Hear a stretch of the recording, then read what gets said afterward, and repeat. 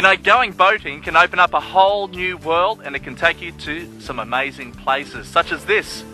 Where I am is situated at the entrance to a small river. Lots of mangrove banks, some steep channels below us, and that's where the fish will be sitting.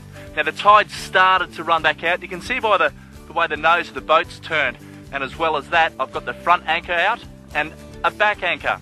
Now the back anchor is going to keep me nice and close to this particular bank. In fact, if this bank had a road to it, I can pretty much guarantee it'd be a great spot to throw a line in as well. Got with me some instant bait that I've already mixed up.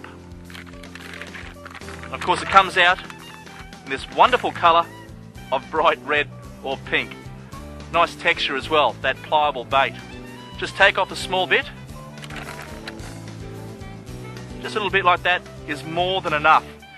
Now I'm going to shape that a bit like a worm or a grub by rolling it in my hands.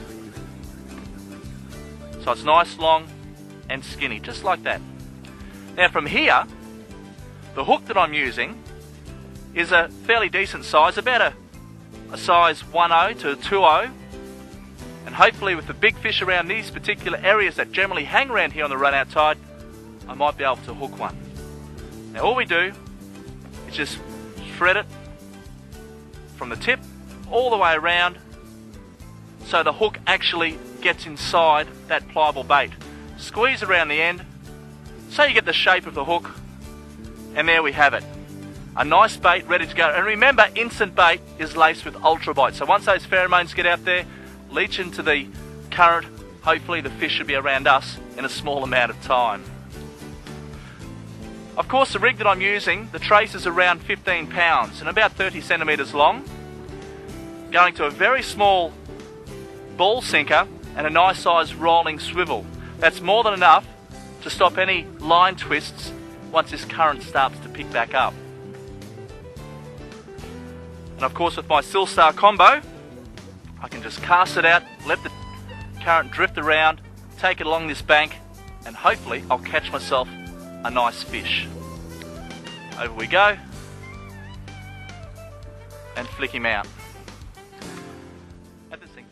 I've just got a bite now, pull the bail arm over, strike as the rod tip starts to bend around. You can see the rod tip bending, and we strike. Here we go. You got to remember, yeah, I've got the fish. And try and get the fish's head to come back to me. Holy, now this is a big flathead, She's stirring up the bottom just along that channel edge. Now I'm going to bring her to me. Here she comes. I don't even know if my net's going to fit in this thing. There it is. There it is. We've got her. You can still see the ultra bite. Look at that. That is a monster of a flathead. You can still see I've got my rag here. I've just got to get this fish out. A lovely fish. I've got to be careful, they've got spikes and spines all over them. Come here. A lovely fish. Caught in the net. Caught on the instant bait. Oh. There we have it. I'll just get rid of this net here. I've got pellet mix all over the floor.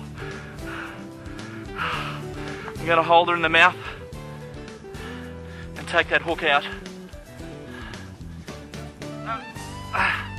Hook's caught right in that bottom lip where she's taken the bait in. And I've still got my instant bait up around the swivel. A lovely fish. Now one thing you'll find with a flathead of this particular size, I can tell you folks, she's a ripper. Weight 6 to 7 kilograms at least. Size maybe 95 centimeters long. They're very lethargic. They do one quick burst, she's all rode up. One quick burst and straight up this channel. We're going to let her go. Sweetie, a bit of kick in you. In the water you go.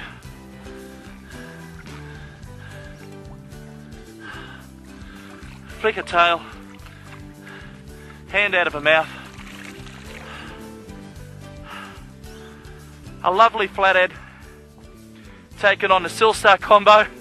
I've still got the instant bait on hook.